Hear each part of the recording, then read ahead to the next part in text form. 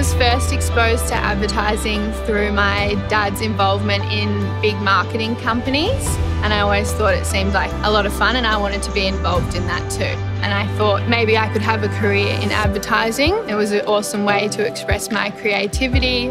I had had a lot of advice from family, friends and careers guides at school who had suggested that RMIT was the best university to attend for a creative and business degree. So RMIT was put at the top of my preference list. The teaching staff at RMIT can play a huge role in what you get out of your degree. I think that's one of the good things about RMIT. Most of the teachers and lecturers will have industry experience in whatever you're studying, so they can apply a real-life example to you.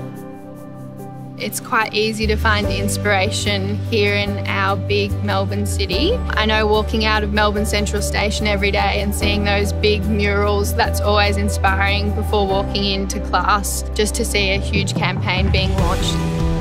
We were strongly advised by our RMIT tutors to take the opportunity to go to Busan and experience this advertising convention. AdStars was a 4-day advertising convention in South Korea, which me and a friend from university were invited to. Aside from the fried chicken and Korean barbecue, our highlight was definitely interacting with people from the industry from all over the world and having a real hub to understand what our futures in the advertising industry might look like. What's next for me is hopefully a lot of exposure to the advertising industry to in the end become an art director.